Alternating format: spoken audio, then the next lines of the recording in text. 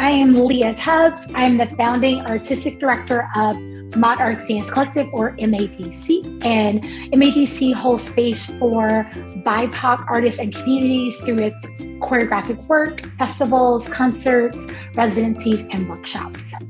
My name is Santos Schaffer, and I am a playmaker, creating interactive plays for small audiences where I get to bring people together around a topic or an activity or an idea and really lean into learning from each other. I'm Nicolás, Dumit, Estévez, Raful, Espejo, Valles, and I will be adding soon Morel to my last names.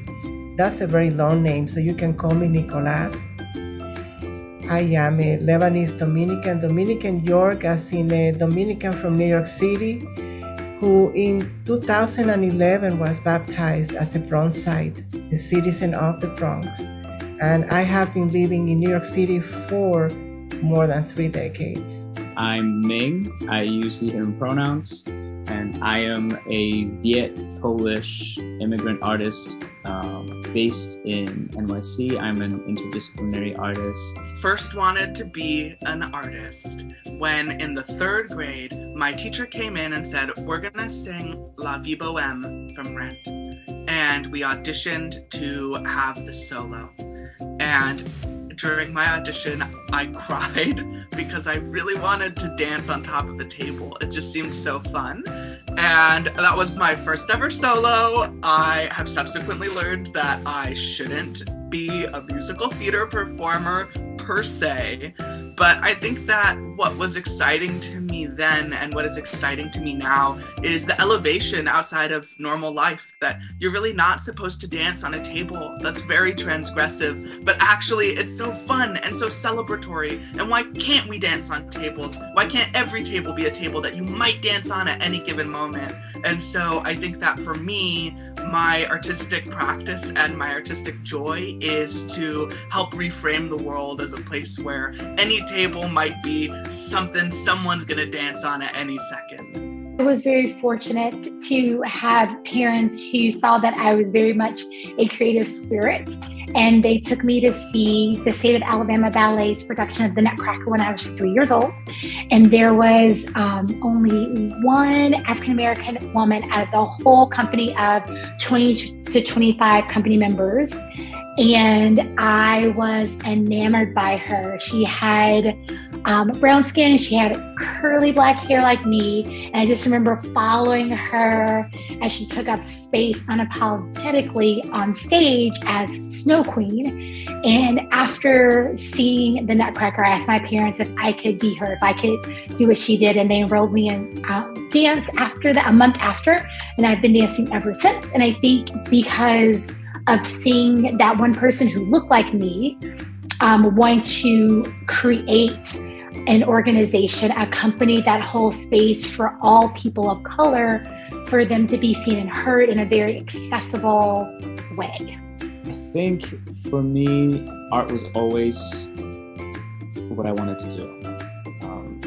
And I come from a family of artists. I think also everyone is an artist to a certain extent. We all love to perform, we all love to share in some sort of way. And I've always been inspired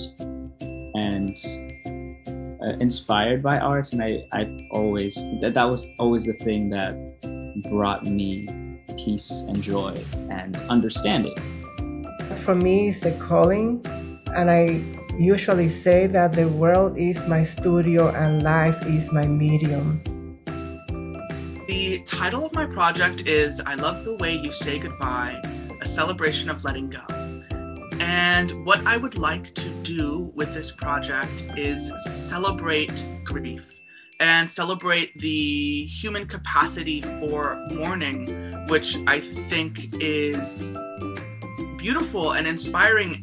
Even as it's painful and sorrowful, I think that there is something to me about the resilience of our spirit, that we are, after everything, still able to feel that feeling, that we're still able to feel grief after so much grief.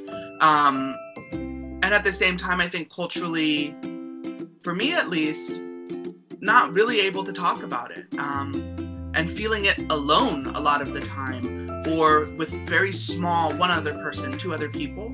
And so I'm also excited in using this project as an opportunity to be celebratory, to say yes, and also to build the skill of being able to sit down with someone and be frank about grief and about mourning. I think that building that skill will help make it more possible to move through the world, because it will be less alone. Project right now is untitled, and it's going to focus on the themes of love and immigration. I'm interested as an immigrant myself in that experience, in sort of how it shapes sort of how we create and choose to live our lives. And I also think about love, which I, as an artist, as a person, always try to lead with what and how our love moves and progresses and grows with the experience of moving, of time, of learning new things, of acquiring, language and knowledge in this new language that then might change our understanding of how we love and how we interact with people. And based on all those themes, I want to create a song cycle of sorts and a visual presentation that will share some of my own thoughts and my own humanity, along with the beautiful community members at University Settlement, of what we think love is and what we think moving does to us as people, and how those two correlate.